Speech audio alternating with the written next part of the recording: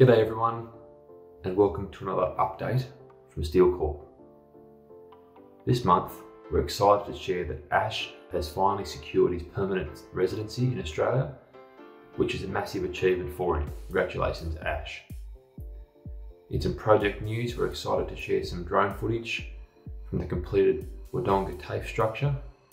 This facility is going to be used by the local fire authority for storage of assets. And here we share an update from a project in Griffith for an investor client. This custom commercial structure was recently handed over for use by the end user.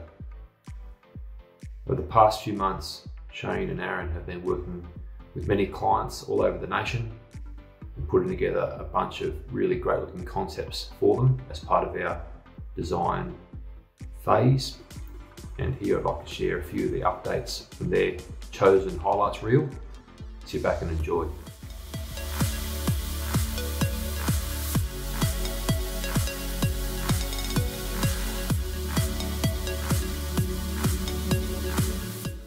Thanks to all those who joined our webinar series over the past few months.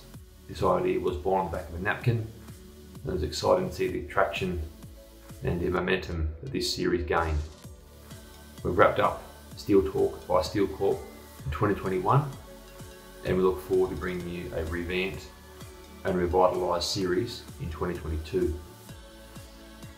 We're also on the lookout for some new team members to join our growing family company. Currently, we're looking for a sales consultant and a project estimator to join our growing team. So thanks again for tuning in. Keep safe, and we'll catch up very soon. Cheers.